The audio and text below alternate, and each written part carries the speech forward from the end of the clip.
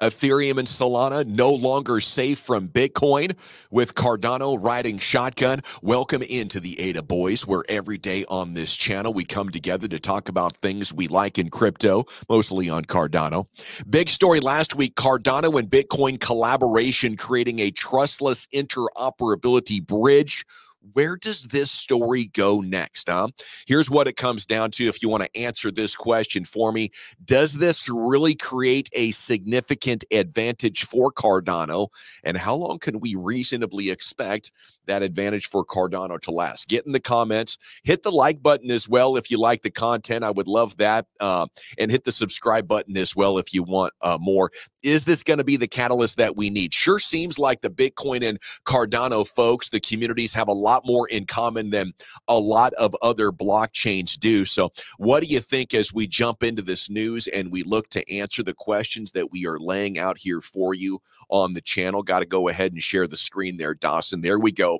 It's perfect timing to be looking for more, looking for answers, asking where does this story go next, as Fluid Token's Chief Technical Officer El Raulito this morning did a TLDR thread about the Bitcoin operating system white paper, and then looked at some frequently asked questions about, this collaboration, this partnership. 4 days now since the announcement, creating some terrific conversation points here and clarifying some things for us. So cold beer for our guy El Raulito here coming up this morning on the ADA Boyz. And we're going to jump down into his facts where he asks the question here, why Cardano and not other chains or L2s? And he writes, most L2s are EVM based, and using ZK proofs is very hard on EVM. But on Cardano, using Plutus V3 and UTXOs, it's way lighter and easier to achieve it. I just think it's crucial that Cardano exploits the first user advantage here, while the UTXO commonality does give them an edge. There will be an ending at some point. I don't know when. It's one of my biggest questions that I'm searching for more answers on. I'll pass it along as soon as I get a better idea of that. Hopefully we're looking at months, but Bitcoin OS has posted several times since the initial announcement that they're looking at this as marrying the best of both worlds, as Bitcoin, which brings security and permanence and reliability and sound money, with Web3 smart contract platforms. And they look at it as Cardano is the first to come home. Is there somebody in the comments maybe that can answer the question, how long will Cardano have at this? How big is their advantage against the EVM chains when it comes to the compatibility with ZK proofs?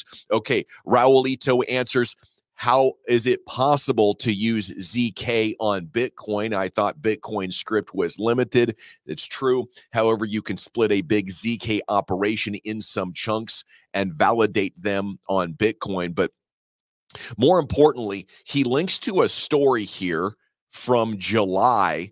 Cointelegraph did a piece and got, some quotes, and it comes from a different perspective. They use different words and emphasize different things than the announcement last week, and I thought this was, some really good stuff in here. Okay, the big selling point in July around this announcement, it's new levels of functionality and scalability on mainnet without changing the base layer. In a written Q&A, Eden Yago, the co-founder of Bitcoin OS, he was the guy on stage that we had the audio and video from last week as he was talking at Cardano Summit in Dubai, shared some different thoughts that he did on the announcement, though. The big selling point here, the written Q&A, Eden Yago, co-founder Bitcoin OS, said the development represents an era where Bitcoin is no longer just digital gold. It's an operating system and a platform on which the entire world of decentralized applications can be built. It marks a chapter where Ethereum, Solana, and all of the other Layer 1 projects are no longer safe from competition by Bitcoin. Does that mean they want to onboard Solana and Ethereum, like if you can't beat them, join them? Or does he look at it like, hey, Bitcoin OS and Cardano are teaming up to leverage what they do best to, take out or to go head up with Solana and Ethereum and all the volume that they've been able to, to capitalize here as far as market share? Bitcoin still by far the biggest market capitalization in crypto at approaching 60% Bitcoin dominance here. If you're waiting for an altcoin season, it's going the other way. Yago also explains ZK's breakthrough in proving verification of the Bitcoin mainnet aligns closely with the firm's goal, allowing it to be essentially turned into an operating system. Okay.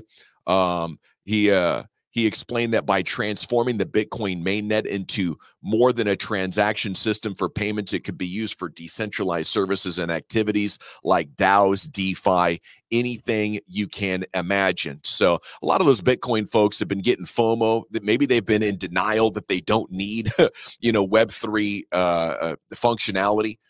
But no doubt that is changing in a big way around this story. Okay, other takeaways from the Q&A from El Raulito. Then I'll get you his takeaways on the white paper. Will BTC users need to download a Cardano wallet, or can they use a BTC wallet? This is awesome.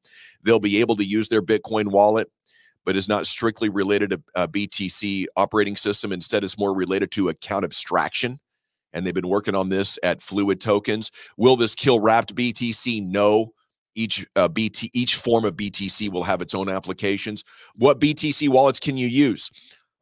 He gives you 4 here. I would recommend Xverse. It's preferred by folks on the Bitcoin operating system, but these other ones will do well. Tokyo Pay will get you there. Begin Wallet will get you there. And the Magic Eden wallet, which was originally a Solana wallet, but has now become a Bitcoin and other chain wallet as well. And will BTC users be able to pay for transactions using their BTC? Yes. There are different teams working on this. CIP 118 proposes validation zones in Plutus V4. However, Fluid is the audit phase for Aquarium Babel fees and should be live at the end of 2024. Okay, I'm tracking.